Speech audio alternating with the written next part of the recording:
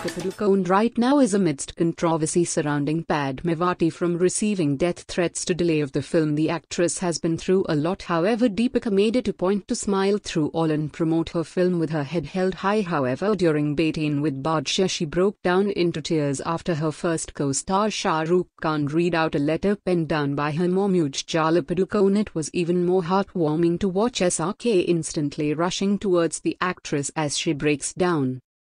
The letter was an emotional congratulatory letter from Mrs Padukone to Deepika's mother. Conveyed how proud was she of her daughter's professional achievements. She also praised how well she manages her private life amid all the stardom. Not only this, her mom also recollected the days when this beautiful dimpled actress was once a tomboy. Well, we can totally relate to what her mom said, as we recently saw her chubby childhood pics with her BFF. Weren't they cute?